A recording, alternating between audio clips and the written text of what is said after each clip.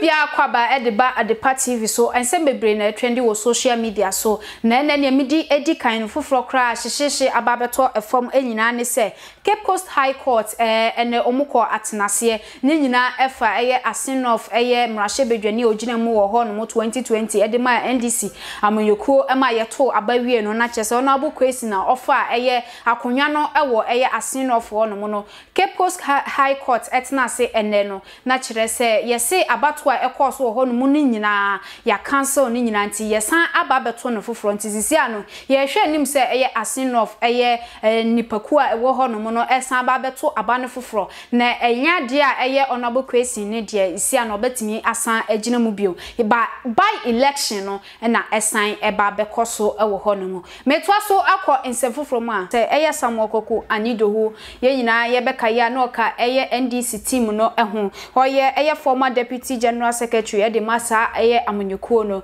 na nne nti ya abetodwa ne se sisia no omone no eye apai eye nkitanwudi a na kire se nka omone no ewo kra wo America kra atwam no ye nyina ebeka ye a omode ne eto eye suspension so na chese owo na humgiem se eye NDC eye emra ewom na afa discipline ni ade ni nyina na eye kwaku anidohu anya de a odi so eno na enam so omo suspending no na sisia de ne kra no omode letter ede ababonti wa bra eye NDC general secretary ensa ehase na afa functional executive committee no so fake for eka ho no omode letter no ede ababonti se ya de a eye kwaku anidohu omo emra no ontumi endi so we na ye Ghana fo bi ede na emom letter na ebaye no omo kira awo se eye NDC ajapade bia ewo eye kwaku anidohu enchen se ye nidimu se eye bibia ewo ne bia na wo se obomode a no return eye sa enema no edema eye amanyekuo no na emom no ono nso ni dues anase bibia eno nso ewo amanyekuo no ho bia ombe make sure say eye kwaku anidoho ensa ebeka na de we na Ghana fo bi ani age say eye kwaku anidoho owo amanyekuo ni mu no enya de oye bibi ede abo amanyekuo no nti we ni Ghana fo bi commenta omde fa eye Twitter so na kire say omde eto amane eye kwaku anidoho say ni dues payment o start so otua ne 2017 no ede be si eye 2020 no na say sika ni nyina eye 48 Ghana cedis omomode ha no mfa nani enchirem ewo NDC amanyekuo no na onkonkoji ni dues ne hu se NDC fo ende ne ka no no so en momodin ase obede eye NDC fo eka we ene Ghana fo bi ensema omode to eye abontin eso edem Ghana say someone please tell my uncle Koku Anidohu to come for his dues of 48 Ghana cedis. He has been exempted from paying dues. We any asema eye edem so eka citizen asempa and so say finally pride, arrogance,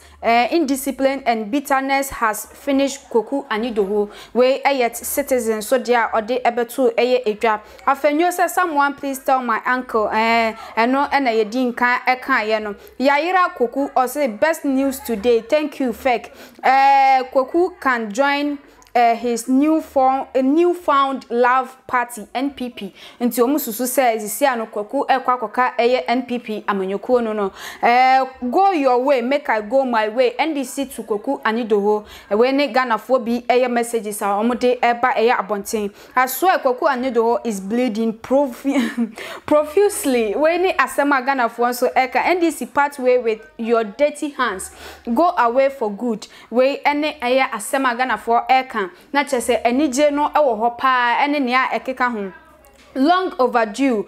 I'm ready to your 48 cedis. You can finally join Yanom. We the youth are ready to make NDC great party in Ghana. Good evening, Kwaku Anidoho. We ne nkofo messages omoto ede mane eye Kwaku Anidoho say omo ka bye bye enfa enchire eye Kwaku Anidoho. We ene eye news a kire say ekopiem ababe piem ewo NDC afemu. Na eye Gabi ochire da konso the message ede aba eye abonti se majority na omuye Christians ewo Ghana hanom no en sorry no omuma omuhumne so se eye omuye Christians for se ye ka se ye bomodian na ene ye ka se enya de age ne sa aniema ne beje atum wa hanom se eye LGBTQ QI+ ne ne keka ho no nya de beje atom wo Ghana ha de ne yenso ye momodien hunu se wa ware na obefa wo yirachi anasa obefa wo kunachi no eno nso nya de ebesoso so eno eya adultery nti no nya de a ebekoso e wo Ghana ha no monti obomodien eyi quotation se Leviticus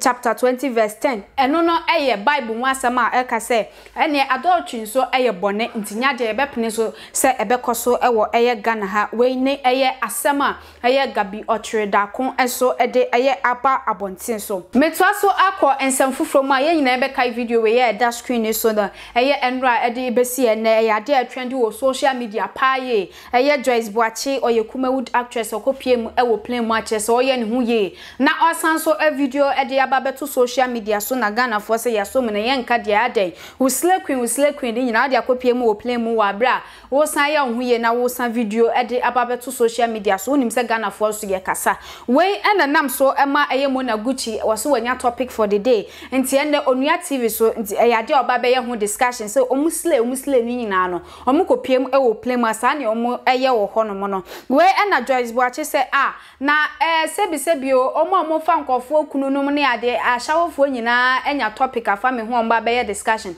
o si o ka kire Ghana for so obi oba ye discussion na so be ka ne video ne ho asem no oni problem na emomo no Mona Gucci ontwen na obehu enya de ode ne ho be che no kra so otumi bomodi a ekoka oye ono Joyce Boachi ho asem wo nua TV so amfa nche no Afia Schwarzenegger so wo message de ma eye Ghana for na emomo no ye hwe video we emra sisia generation we your money will this particular generation oba besia etimi dwawe kotena ba no wajensa na rensa pesi wo benima nenti moya na mo kan Galatians chapter 3 there all you foolish Galatians still munensa no na mo kama baba wunya mo mama live life like it comes a day yo ya metumofo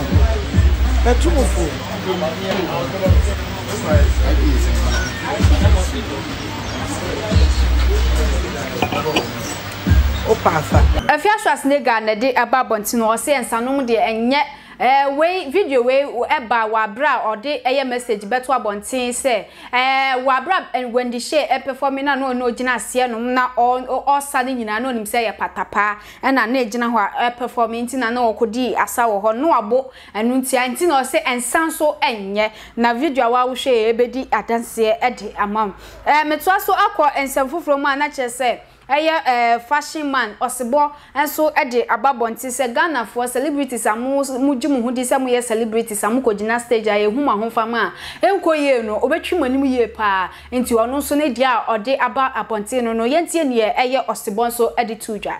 Yeah, this is Don Papa Richie aka Osebo the Zara man. Aso am be kin nim se bebri enemy nyadwene.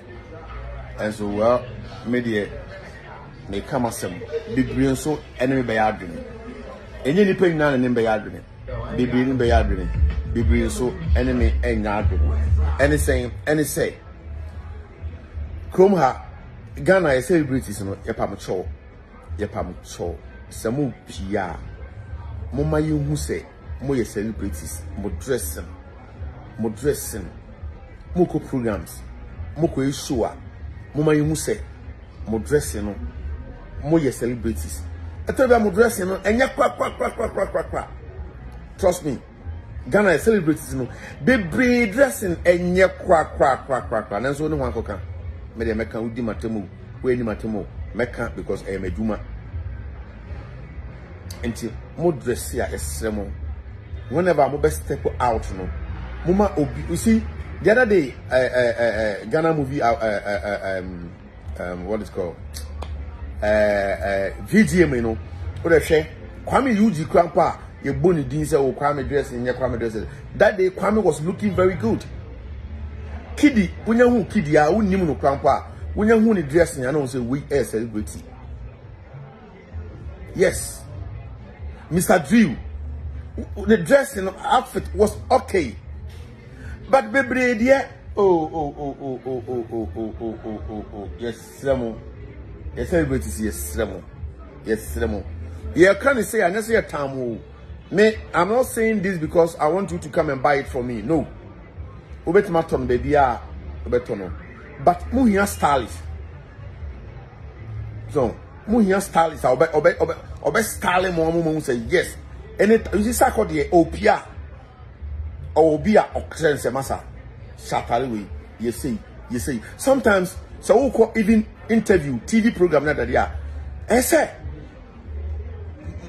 makeups, you know, makeups with my makeup outfit how they call a honor and so and say wow we're a celebrity but the Toribia trust me and koye mo dress any day bebrinu and koye is either say emfatano ana a susino ana a chino shoe crowd almost shoes bako very few people and almost shoe ye oko kasi sia e bra say hey don papa you one you are maka Regina kan o say maka e no kre enya me nko na minim Ghana fo bebre nim say ye celebrities no bebre dressing enye it's about time e say mu change mu dressing no mu ye na nkofo mu say yes this is Ghanaian celebrities. This is a compare your with Nigerians, Congolese, Senegalese, any other in Africa countries now. Your crown, your outfit, and your bako. The program be able to be anyone dressing as all the call. I told you now, Oma Kabum, yo. Omumpabwa nye bako. In fact, Yampabwa Nkwa and Talin Koye, Mpabwa Nkoye. Esremu bebre yentamo yengumo ni mase but once moye celebrities na se mo ko ba bia ye huma enipa bebre try so mbebe mu no mo twetwa pictures bebre person mo mbebe no mo di nkomo batale nya okoya pe no kan o we asemasi na tale for the fact say we are celebrating in chese we dress you pe obi no show dressing ubi pia. And sometimes also, yana ahomaso so eka ho. O manager,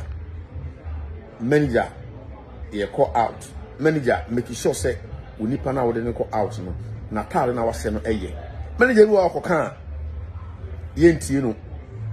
Of course, yentie because of say me and to be in kanasem. And to go so manager go to me in kanasem. And don't call out Jenny was an Afia, don't nam town. We need dressing. And the attempt say is about time Ghana celebrities. Mumpe on conform with mastalino. And conform with mastalino, so most step out. So that Mupieni Huma is yay, this is our celebrities. Now dressing you are and yet the man will see. We do my time and fan maka. And Yamin Kwan Kofubi be a way of what I'm saying. No query, Nika a ya. I mean, I've decided to say my life now. I can't pray. I'm found the time of the time. I pray about to pay. Musa dressing. I know some can be baby. Kwame Crampa and yes, Kwame new dressing. And ne, Moshe VJ me. Kwame dressing out for the buyer. The outfit was very, very okay. Also, you can't improve. Sunny ever come on more cancel. Obey improve, no more improve, so I go so I can. No hard feeling.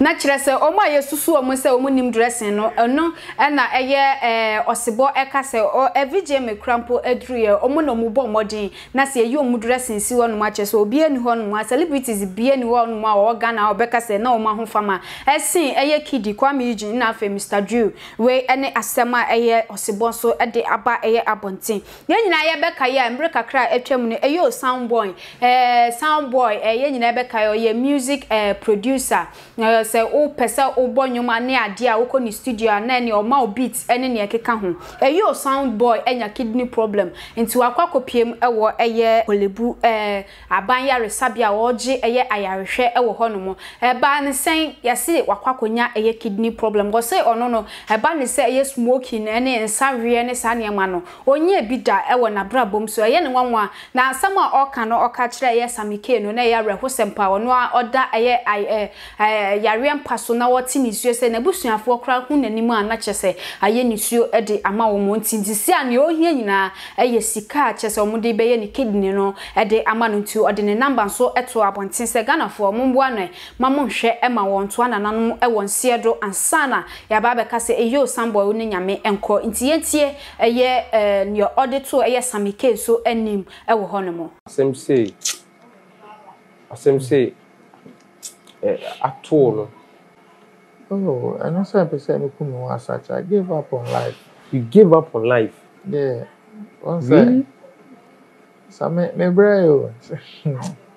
Me more with the course now that the me say me change hospitals for doctors just take care of me now there. I do baby no. I said we can be an enemy at times. I do baby no. Because now my wife for bread. Oh, why for you, Juma? I need you now. Oh, me a breadwinner for the family. Oh, yes, I'm a new Juma. Since I'm here, I'm into my Juma. Be friend cry. I catch any pants and into my Juma because Menso, Nyambe, Menso. Why? Menso. Na, sisi ano. What can say in sika? Den na Ghana for ye mawa. Ebema weni achi. Sisi a usu. Den na Ghana for ye mawa. Ebe papa weni ishi yo. So now I'm so no. And yes, it's canteen I'm so. The family are bread. Oh, sorry, my wife. Because it do baby. And catcher and say on the ground farm called Anana. Munjami, no more. Oh, Because our bread. Show me some on that. Because do baby are the sacrament to me in that. I bet I'm not not there. I don't want to be a good so. But so catch me say it's either we all die or she won't go anywhere. Oh, and we're baba with this 7 years. Oh, the banner they be over who be also. Yeah, who be an old. The catcher was swimming. I shouldn't die and live there. onim de ayo. Onim, but onim say me yare. Chana me banner they be out to one old. Because ne papa yare I said. Sami Nyame be nanim de I go focus on more mushe, more num na sayare. Sami nyemu bia o. Onhye. No so. Nim papa mu so. Ah. No so. And I'm a Muslim. I don't do any of these things. I don't even know how come because Nimpi hardly possible no program be and I'll be home TV support. Mpacho bo momo na ma no we are for bank details e binum mo mpese ya mo send this ka kese nti mehia momo na ma bank details. Okay, momo na ma no MTN 0242 750 777 0242 750 777. Edini Aisha Yusuf. Wife. Wife number. Okay, into mo friend number no person mo confirm wife na be pick one. Okay. See na she be na ya be pi. Uli second tia. Eyo sound boy na ene ya be pi mu e wo Olibu ayaresaboya ana chese ye ne yenua eyo sound boy oye renowned music producer we Ghana ha ana chese why from double kwa kese Mr Easy Kofiki Nata oni omi na stars yenka why not on board beat man And so nyame de onim de oye sometimes officer osisa o shebre onim kwan ofa so a na chese odisisa o shebre ene menua eye son boy as ana yi na friend the media in the media landscape na chese mabepi Polibu Yarisabu ene e free be dialysis matise e free be dialysis na chese or go through dialysis and intina yabepi mu o hanuma na te no humfa no ni kidney problem also for be na chese or the message eto amane eye Ghana for wa bra okopiem e moment of truth eso ho no kranko a na ye kan wodi bone pen kran na ho no ni kwanse wodi esie na oka eye eniema asofo bi empanifo bi wo krom hanom a omo ye omo tutu kwan ekọ eye beni ene ne ekeka ho kohia omo e wo ho no mo a chese omo ba ene ema nyina ebeda ade wone ema andad kran na nye ema almost getting to 20 and on audio machi ebeka from wo kosua kokko bi wo ho a o kasa kire kosua na kosua no directing this akwantreway na memfa ma wo a ebeye adwuma so pepepe nti ukọ na sorry dem ho no ma chese nipa egu ho no enye nipa keto a we ni asem a ode to aye Ghanafo anim yenhwe video we embrasisia ebre ben na rade frɛ wo kwan ben so na rade fa ya o frɛ wo me de nyame de on frɛ me de nyame nim ne kwede nyame mfrɛ me nyame bia mfrɛ wo nyame bia mfrɛ me ukọ so ukọje edom na ukọje nsenkyerene den na ukọ so ukọje bacho because me kwa kwaje edom bacho man okay ma dodo ameni omo da no na ma powers no eye mo itina de bia on mada bacho da kuru bia man na kwa about 15 20 ma etino kwan be na ofa so afi ukọje ade ne bae no kwan be na ofa so afi uti asori no wo ye den na ni peba what were you doing krono ni ti ene ne nan no me de ayi bia o ma ya ayi bi o hono ma nyankoma de bi o hono ma the moment no be wura krono nko ade a ukosoro ba for masori no be ba masori de bi asori ya na me kwa no celebrities ni mpanimfo chese big people so na ba me hono because nkrofo ba me hono be nyammo ade ko afen susu no meton kusua bi o masori hono ma kusua no kusua tuntum ana me pena na meton bi o masori hono true sa kusua no na ebe yi ho ye kira me se bia insuo na no na me de ko no sei na me kwa me nkwankwaye ana sei na yese me kwakwaye wo ansa na de kro na wo de ba me ho no na ya djuma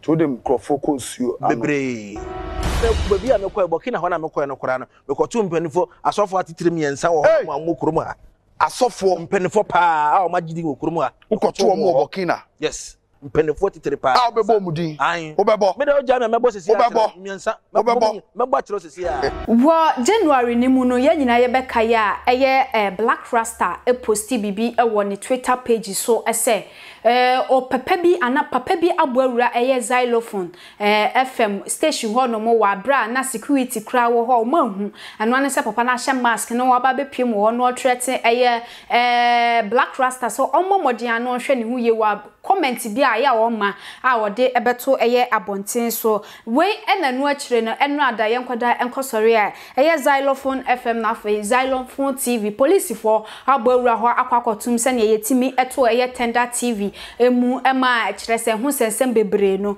yetimi aboawura ho no mo akwakotum enema omudi ye adwuma gadget ahodo no nyina aban no anase police no asesa edi efri ho no ma chesi asisi amene wo kasai wo de to eye xylophone FM anase TV a sisi ya closing mpanifo akwakodi se adwuma no wo ho no mo Adepa TV aha na medewu ebesina mom ne krakra no obi nim ya ade asisi ano breakdown na ogusu a oye edefa Black Sheriff enwom second sermon ho eno ema trendi wo social media ye pa obi nim ese chese ofa enwom na oto ha kakra no a kire chese anti Mary nim se obra obo no wo akra ha eno no ene ne ekeka ho yentie ne obi nim so editu dwa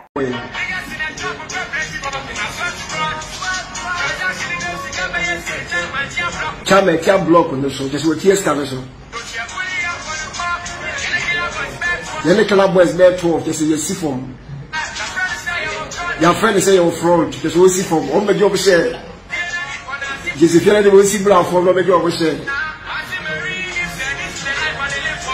anti beli onim se reni abrabo awo bo anti beli ene maame na so obo bre bia wo mpe anti beli nim se abrabo awo bo no Mame fan go chiri. You dey antimeli enim se abraba wo boni e won kan ni let's go catch na bere wala ne ma me na ko be stress for so oba abraba yen o kasa che ne ho self obi ansman won gangster but ono na aye ne ho gangster and your one choice for the self do you be also ya aware silence will mean what rest in peace to sister Mariama sister Mariama no wa hwene da nyakopon no onye de o man agenda let's so sister Mariama no wo let's be share was one day obeka me story was one day heaven ho